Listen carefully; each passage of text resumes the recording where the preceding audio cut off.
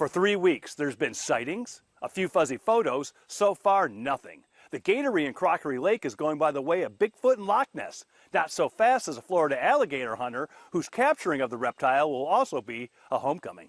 This was the first sighting in this little cove. Many believe it's real. And they saw it close up to the shore. But as the saying goes, pics or it didn't happen. And they went to get their phone to take a picture, and then it slithered back in the water.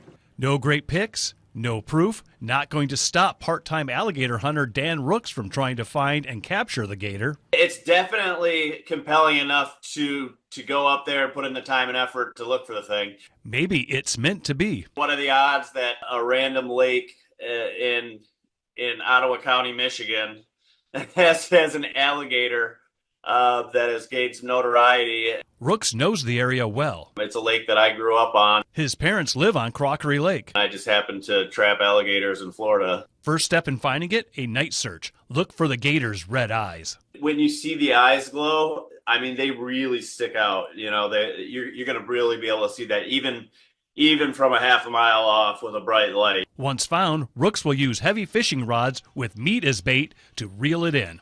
Cast on it and get it grabbed and reel it in and put a noose around it, pull it into the boat, secure it, and then just as easy as that. Rooks says the situation is sad. The only way an alligator could be lurking in here is because someone released it into the lake. You know, it's not going to survive a winter, obviously, in Michigan. So it'd be really nice to be able to, you know, of course, live capture it. Rooks is 50-50 if the lake gator exists, but wants to use his knowledge to end the speculation. You know, it's not that big of a lake.